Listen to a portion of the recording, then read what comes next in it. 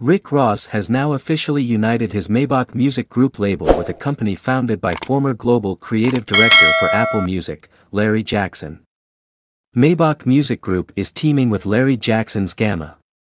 The creative/business services company will release upcoming music by Ross.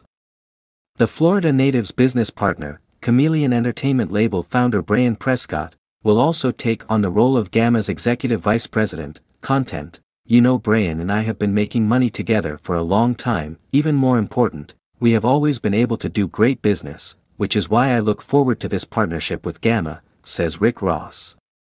The 47-year-old richer than I ever been album creator adds.